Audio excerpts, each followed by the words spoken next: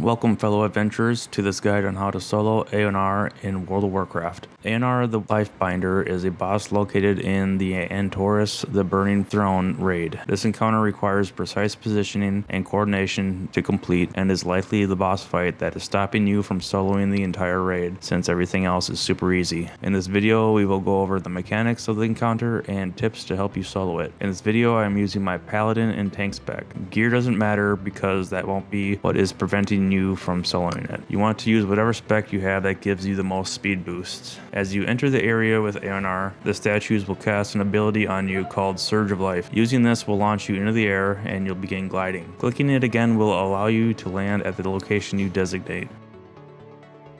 The encounter begins by talking with the cloudy essence in the fountain. Demon waves will begin to spawn at different doorways. The waves are not random, so you can pre-position yourself in the correct locations. The first wave spawns from the doorway you came through. Don't worry about standing in the fire in this encounter since it does almost no damage. You're waiting for the Fel-infused Destructor to spawn. It is critical that the Destructors get taken out quickly. If there is no one within melee range of a Destructor, they can kill Eonar very fast. After you take out the first deconstructor, you can wait a few more seconds and kill the Fellhounds that will spawn, but don't waste a lot of time here since the next deconstructor will spawn shortly after across the room. Use your ability to float across the room until you can land on the upper level area. Take out the deconstructor and the Fellord. Launch yourself again and take out any Fellhounds that might have gotten through. In just a few seconds, Eonar will nuke all the demons on the pathways and you will need to head back to the fountain. It has happened to me where Eonar has not killed the demons, which ends up in a wipe. Behind Eonar are some teleporters that look like flowers. Stepping on one will send you to the ship. This begins the most critical point in this fight as a solo player. This is where you will want to make use of your speed boosts. Quickly take out the Inquisitor and head to the south side of the ship. There are 4 crystals in the room and you need to click all 4 to be able to exit. Move between the crystals as fast as you can because Eonar is defenseless and will begin taking damage while you're in the ship. You do not need to stand still for the 1-second channel, so just click and run. The reason you want to click the southern crystals first is because you'll exit to the north and want to get down to Eonar as fast as possible to clear everything attacking her.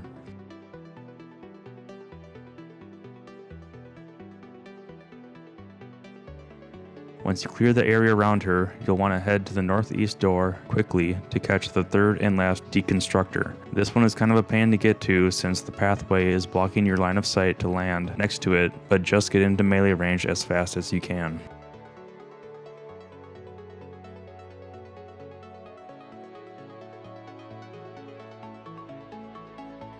Once the deconstructor is down, head back to Eonar and protect her while you wait for round 2 of the ship.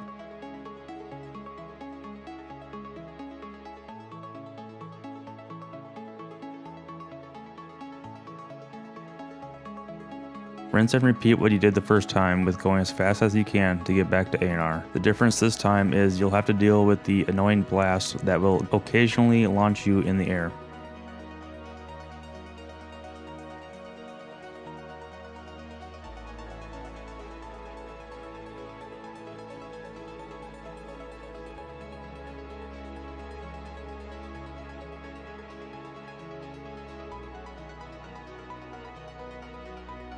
If you can get back to her before the Fellbats get to her, then it's pretty much a win.